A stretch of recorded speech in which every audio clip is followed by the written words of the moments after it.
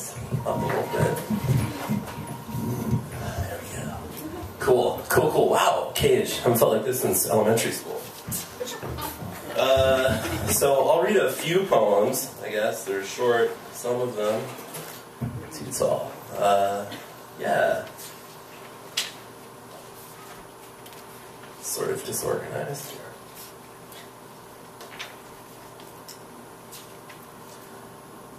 Tin house. Luggage, photograph, taxi, airline, and then secondhand oxygen, lungs full of you, and then landing, God or God above, from whence came to finally the softness of your navel. So, I'm going to read a poem I wrote yesterday. Doesn't currently have a title, but it's not like untitled. Title pending. Yeah.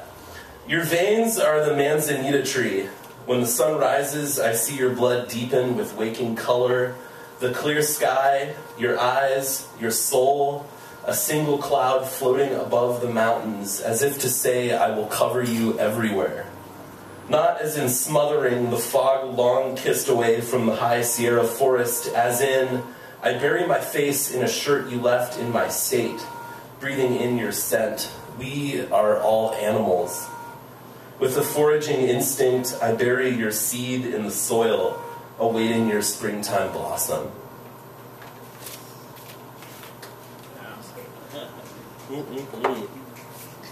Alright, so I'll read one more poem, and this is sort of pluggy, but I'm reading from a chapbook that I just put out.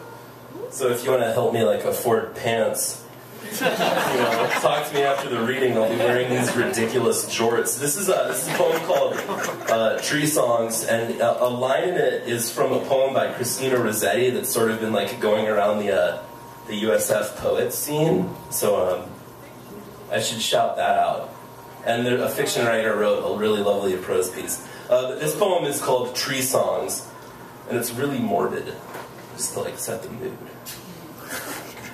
When I am dead, my dearest, I want to be buried beneath the weeping willow in my great-grandparents' front yard. I want to be plucked out of the bark of it. Want my wooden marrow to grow a branch out of our family's tree. I want archaeologists to find me and exclaim, "That is some Boo Radley shit!" while picking collarbone toys and fingernail knickknacks out of the piles at their feet, spilling like acorns in a summer rain, collecting in the grass because my body is a plaything and my memories are a playground. Amen. Pick me apart like a prayer, a litany of saints sitting on tree branches, diving green carpets of leaves down towards the soil where I sleep. Saint Dreamer at dawn, scratching poems into his desk, plunging wood underneath his fingernails. Amen. The desolate Saint Heartache, which frightens the moon into hiding on the other side of the earth. Amen. The Saint Crashing Wave Chaser, Saint Cliff Diver, Holy Tsunami Surfer, Nightmare Gardener, the Sleepy Time Martyr, a thief who stole his last glance of someone beautiful. Amen.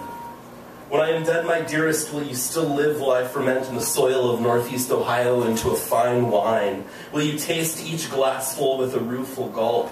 To have called you future, my dearest, is to have lived it all. And now that I am not living and instead floating above that decaying city like a cloud over the ocean, I hesitate to speak in any way other than him. Will you sing?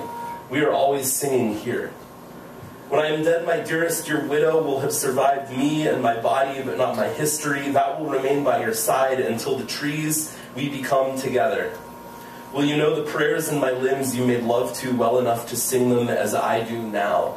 Amen the time I grew wings and flew over the handlebars of my bicycle, and amen when gravity tightened its hold on my neck, and amen the stones in my elbow, amen the front door a gopher built to keep his kids from getting into trouble that snapped my clumsy ankle tendons like a piano string, amen the musical screams, amen the blood I left on a wooden box Mom had planted trees in that I tripped over at our old house. Amen, Mom. Amen, Dad. Amen, my brother. But most of all, amen, the body we share. Amen the eyes and right pinky toe. Amen our blood. Amen the sacrament of our name. When I am dead, my dearest, make sure if you are not singing for them that we are singing for you. You are never alone. Amen. When I am dead, my dearest, each capillary will explode pieces of me into the pollen, will fly off of a dandelion head, will simply snake out of the soil and crawl up the tree trunk where we carved our names.